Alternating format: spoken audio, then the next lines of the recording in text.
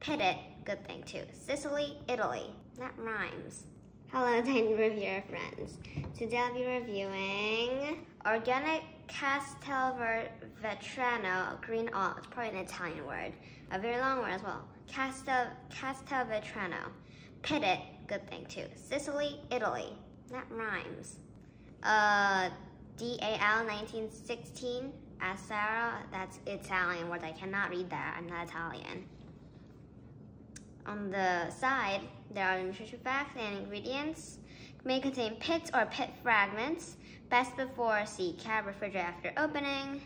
Now, Daddy, give me.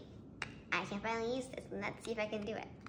Wait, I can't do that, so let's do it. But there's no button either. But still, who knows? I hear it. I hear that. All right, one more time. Go under, go over. It's fine. Let me see if I can open it. You're right, it's fine. Let me smell it. It smells like olives. Daddy. Give me that thing. Let's just take about like 3. I'll take 3. 1, 2, 3. So of course a little bit of this. I'm going to take the lid back off so you don't spill any. To the side, like that. Then let's taste it. I'll taste one.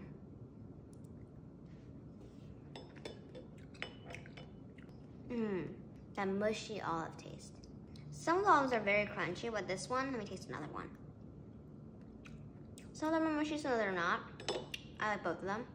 We all love this olive. It's very good. On the more of the mushy side, it is kind of salty. No, wait. If you eat with something else, it's not that salty, but if you eat it just alone like me, like a snack, then it's kind of salty. I love the flavor. It's salty, olivey, it's pitted, so you don't have to worry about biting into the seeds.